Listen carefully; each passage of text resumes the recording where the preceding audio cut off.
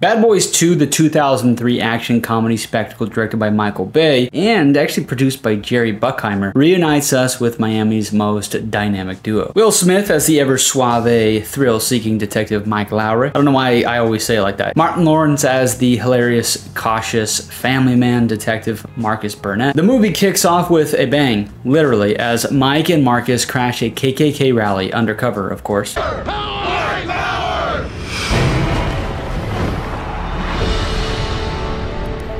Blue power, motherfuckers! Miami PD! Oh, damn. It's the Negras. In true Bad Boys fashion, the operation goes sideways faster than a grease pig at a county fair, leading to a chaotic shootout. Marcus, always the worrier, frets about bullets and burns, while Mike, adrenaline junkie, seems to have missed the memo on self-preservation.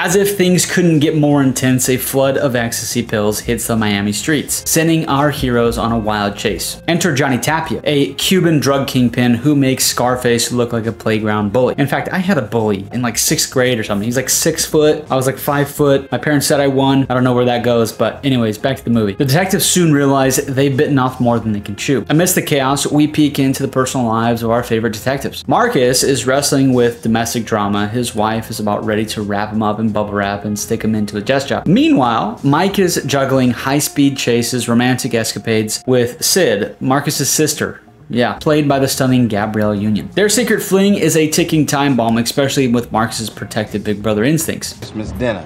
Change the station. More music, less Marcus.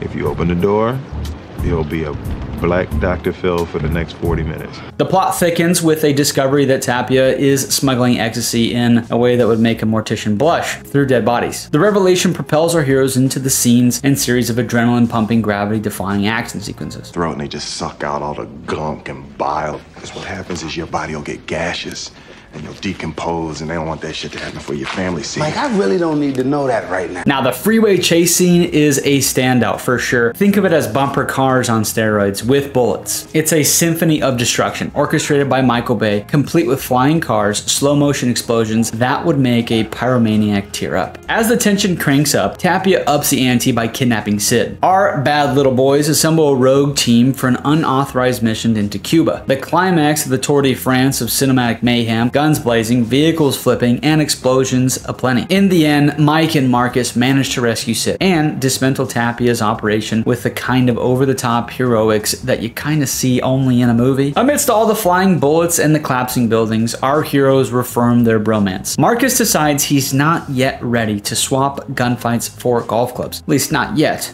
Much to Mike's relief. Bad Boys 2 isn't just a movie. It's a wild ride through a world where the laws of physics are mere suggestions, and every situation can be solved with a bit of humor and a lot of firepower. Will Smith's and Martin Lawrence's chemistry on this movie is the secret sauce. You alright? No, I'm not all right, Mike.